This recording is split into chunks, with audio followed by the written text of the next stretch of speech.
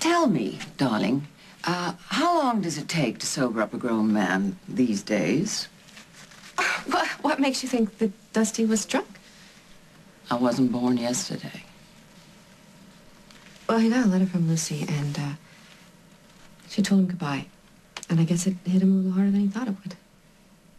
Oh. But he still managed to come up with an equitable solution. He's not a bad guy. So, maybe you'll forgive this, sort of unfortunate lapse that... Well, Dusty's got to discipline himself. He's got to learn that there's no room for heartbreak in big business. Save it for the weekends.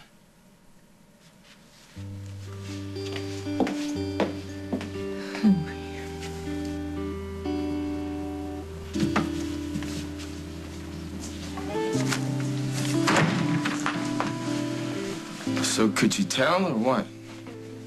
That you were 8 sheets to the wind? No, not a clue. You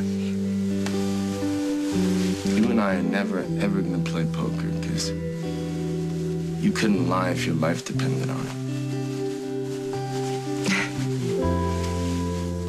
I'm sorry. Did you say that Julia is trouble? Are you completely forgetting that you started this whole nightmare for her? She was doing fine in St. Genevieve until you showed up. I was brought to a hospital and treated for head injuries, Holden. She took care of me. Yeah, and a few weeks later, you talked her into marriage. Oh, it didn't take that much convincing. You had to know that she was afraid of losing you to your other life. Holden, I don't even know what my other life was. And when she found out about it, she didn't tell me. She did her level best to keep me from knowing about Carly and Parker and Sage. And now she's doing the same exact thing with you and your family. Lily and I were over a long time before Julia showed up. You know, you keep saying that. But you and Lily, you've been through bad times before. And you've taken a lot, Holden. You've been through hell. I haven't forgotten that. But the fact that you had forgiveness in your heart is because your love runs so deep. That kind of love, it doesn't come along every day, and it lasts forever. Do you feel anything like that for Julia? Man, if you can't come up with an answer in a heartbeat, you are making a mistake. Don't do this. Don't throw away a life and a marriage and a family for something you can't even define. Talk about a mistake. It was a mistake asking you for help. I'll find my son on my own. Holden. No.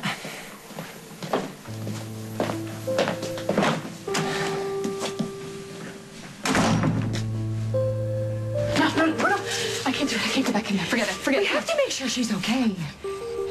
You think Keith went inside? Well, let's hope so. Let's hope he's already taken her to the hospital. Okay? Okay, let's do it.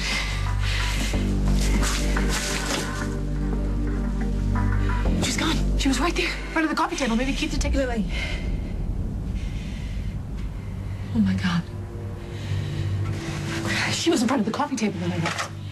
She must have found the strength to crawl toward the door. And then she passed out. Julia. Julia. Can you hear me? She was probably going towards the door because she heard Keith. This is a good thing we came back because we have to call 911. We have to tell them that she's unconscious. She's not unconscious, Lily. She's dead.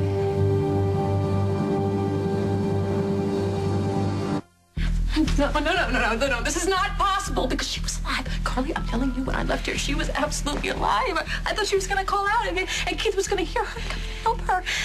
He was supposed to help her. You gotta calm down, What have I Lily. done? How can I calm down? I've killed this woman. You didn't kill her. It was an accident. And they will understand that. We will make them understand. Make who understand? The police. We gotta call them. No, I can't just... Look, I'm not violating a restraining order just by being here, Carly. What am I supposed to tell them? That my son trashed this place and I came back to clean it up? They're not gonna believe that. They're never gonna understand this was an accident. They'll never get it. Jack will believe you. You'll explain everything to him, how it was self-defense. No. We have to, Lily. They're gonna lock me up. My babies. No. My babies need Nobody me. is gonna take your babies away from you. Holden, Willie's not gonna forgive me for this. He'll never understand. I can't do this, please, Carly. We have to do something. I've lost everything. My husband, my family. I can't lose my babies. Please, Carly. I know I've asked you to do so much already, but please, I'm begging you from the bottom of my heart. Please don't call Jack. Please don't call Jack. Please. Okay. All right. I won't call him. But if the cops come here and they find Julia like this, they're gonna ask a lot of questions. They'll investigate. They'll find fingerprints all over this place. Yours and Luke's both. I know. That's true. What are we gonna do? We're gonna scrub this place clean. How many times have we heard that song today? But I can sing something else. Anything. No, thank you very much. We've heard enough. Next. But I've risked everything to come here.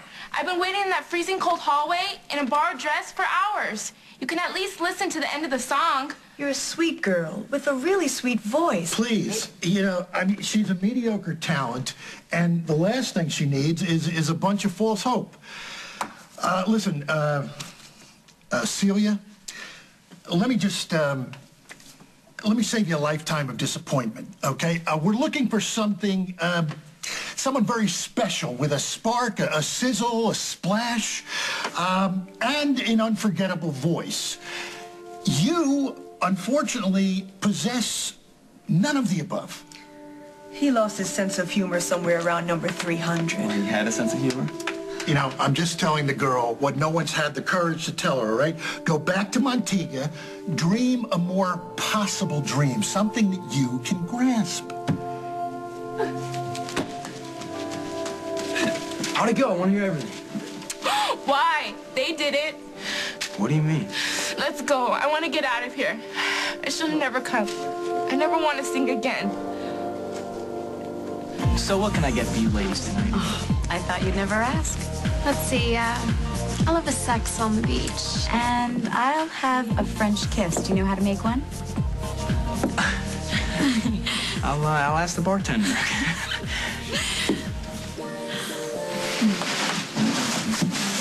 Busy? Yeah. Good, perfect. Oh, come with me. Have you ladies met Rafael Ortega? Rafael, introduce yourself. Hola, ¿cómo estás? Rafael. She's Rachel. She's Megan. Rafael was a big boxing champ in Montega. No kidding. Yeah, you ladies were just ordering, right? Yeah. Well, Rafael will take great care of you, and make sure you bring me the bill. Thanks. Okay, enjoy, ladies. I've never been to Montega. I hear it's gorgeous. I've never met a real boxer before. Tell us everything. See, just give me 1 second and be right back with your drinks. Hey, are these drinks for Rachel and Megan? Yeah. Okay, fine, thanks. I'll take it from you.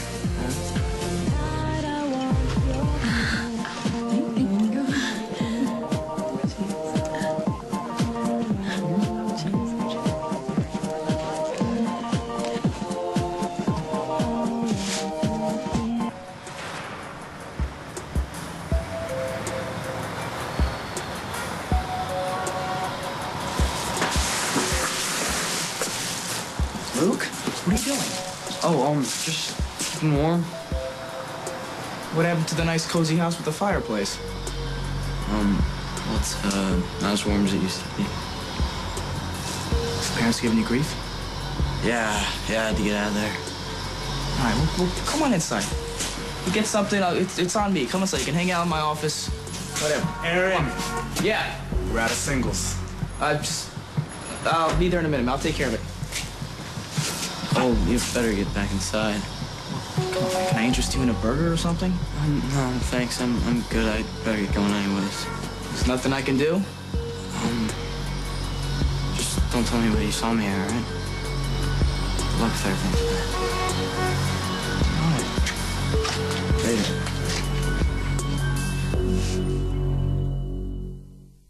He actually said that to you? He hated me.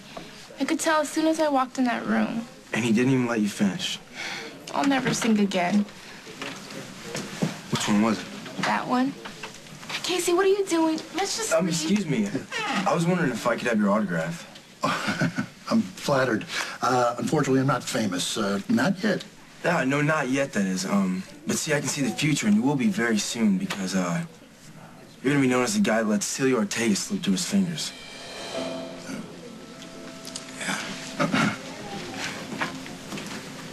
I can't believe you said that. I was just telling the truth.